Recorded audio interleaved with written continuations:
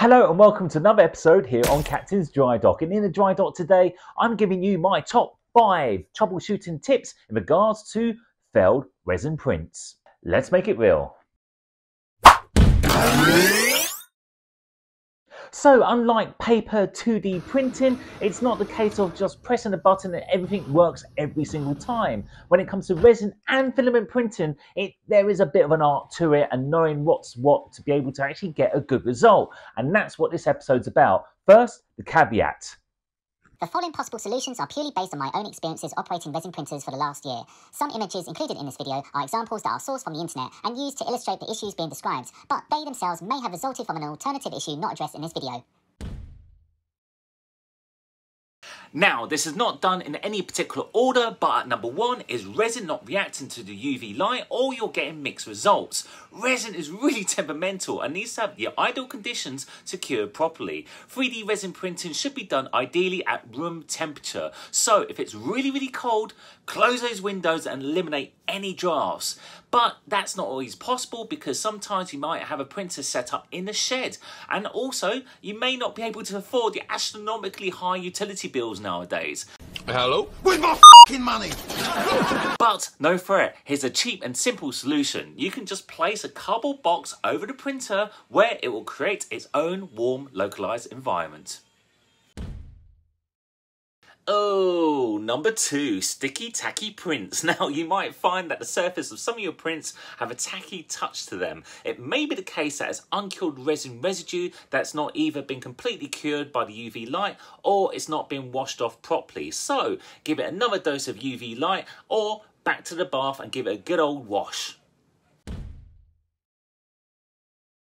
Oh, number 3, supporting base is printed, but the model mass is stuck to the FET film like a fat, ugly blob. Out of all the issues, this is the one I encountered the most and took me ages to solve it, and this is how I did it. So you need to know about the theory. Like pulling a rubber sucker from the surface too quickly, it will create more suction, and then it will take more force to remove. The same effect happens during a print. This is where the supports can fail, but the printer continues to expose the UV light into the resin, leaving that solidified mess in the vat for you to clean up.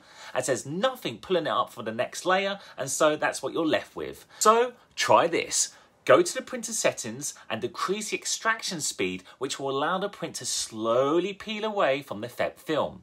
Also, increase the amount of supports to the model as well as the thickness. As a default, I only ever use the thicker supports no matter what I print, so more is better than not enough.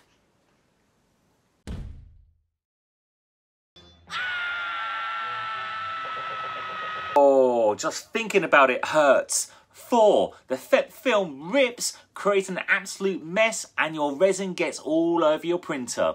Perhaps the worst situations happen when resin printing, as it takes so much time and effort to clean up, especially when the resin finds its way all the way through the seams and into the inner workings of your lovely printer.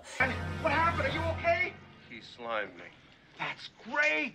In this case, it's very likely that the FET film was weakened due to damage from previous prints, such as a tiny little nick or a perforation. So, as the plate pulls upwards, peeling the model away, the model in turn will also pull up the film. And if the film is damaged, that will tear at that exact weak point and give you a really bad day. Now, although you can purchase LCD screen protectors for your printer, my advice is prevention is the better alternative. After every print, inspect that vat to see if there's any telltale signs of weakness and damage, and if so, just replace the FET film before it's too late.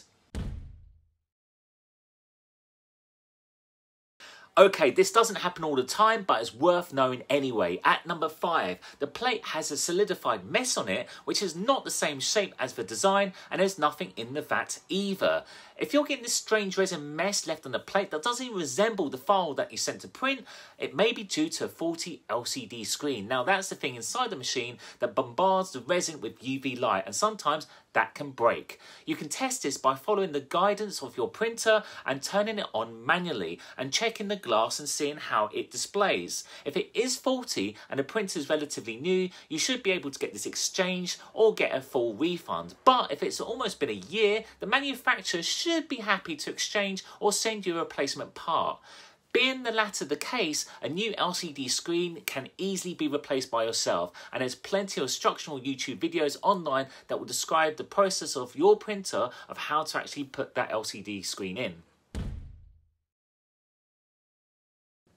Number 6. Model stuck on the plate like a limpet. This is where the base does its job too well and takes a lot of effort and a scraper damaging that plate to remove the model from it.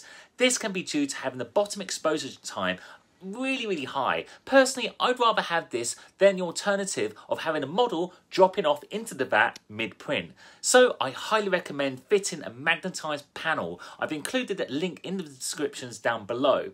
This makes popping off the model quick and easy. This modification is easily stuck onto the plate with a removable surface that can immediately be reattached and ready for the next print. No scraping required.